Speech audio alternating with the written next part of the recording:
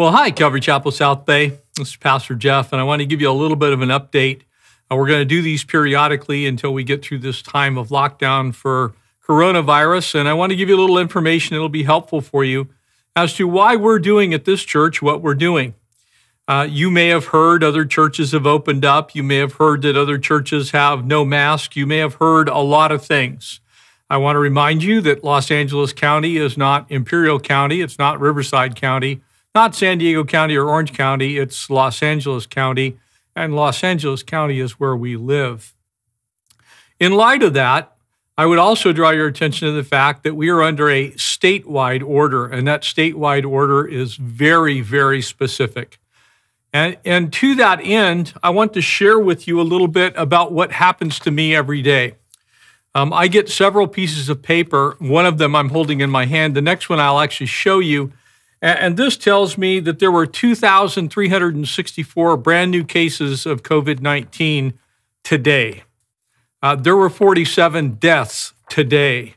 I get these sometimes more than once a day, but always once a day. We've passed the 3,000 death mark. We've looked at so many things here in this church as to what do we do with this order that seems to be affecting everyone. And I simply want to speak to you along the lines of why we're doing what we're doing. You may have heard, and we're very proud to announce that we're opening up the church to 3 live services. That's our men's study, our women's study, both morning and evening, and also our marriage study. And the reason we're doing that is we can do those effectively. And here's why. We're under current orders, and I want to show you that order right now. It's very clearly not something that is a suggestion.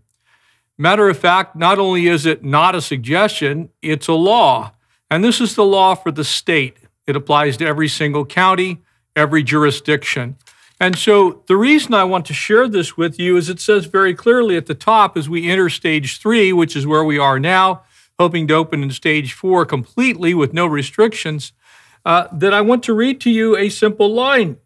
Please read this order carefully. It starts, violation of or failure to comply with this order is a crime punishable by a fine, imprisonment, or both.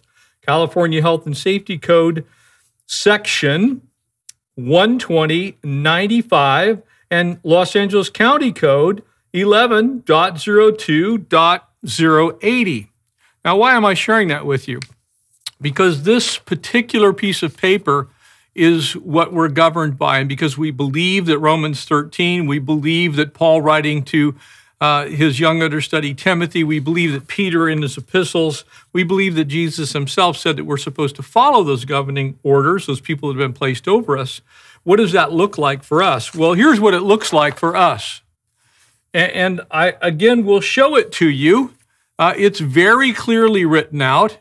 It is not ambiguous in any way, shape, or form. It is a law.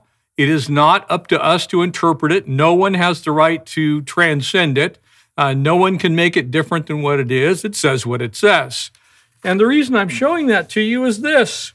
It says attending all in-person faith-based services, providing that the gathering of congregants is limited to the lower of 25% of the total maximum occupancy or occupant load for that building.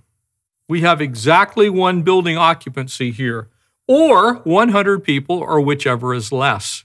That is for every church, that's every building, and that applies not just to churches, but that same logic has been taken for movie theaters. That's why they're not open, and many other places. And so we are going to try and open up church services to those things which we believe we can do by following this law, hence the 2 ladies study. We may have to do 3, the men's study and the marriage study, which last night had about 80 people attending.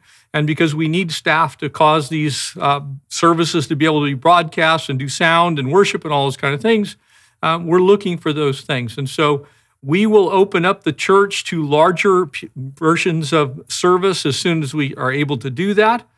We also want you to know that because our sanctuary holds 2,250 at a minimum, and we can only have 100 in here, and we need 20 staff, it makes no sense to have 100 people come here turn around and then do dozens and dozens and dozens of service with still having to turn away 90% of the body that attends here at Calvary Chapel South Bay. So while we're still under this stage 3 version of this order, we're going to continue to meet in our main services online. We've also instituted our watch party. So we want you to join our watch parties. Invite some people that are in your social group. We still have an order that says we must social distance. We must wear masks. These are not options for us.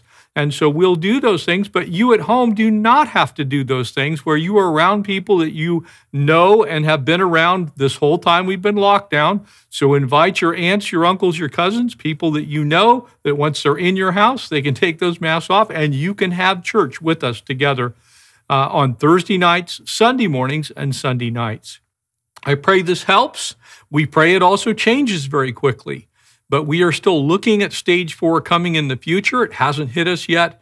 And so here in the month of July, which is coming up, we're going to continue to meet this way. Please go to our website, ccsouthbay.org /connect. Connect with us so that we can get the word out if there's a change and we can have live services with more people. The governor changes that order or the county changes that order. We will do our best to change that order instantaneously and begin to have more people here in the church. We're grateful for you. We thank you for continuing to be so faithful to this ministry. We want to be faithful to you, and we want to make sure that you're safe. And so these things we are doing to keep you safe. This is the best practices that we know, and we're going to do them to the best of our ability. We pray that you're blessed. Hang in there. God's got this. God bless you guys.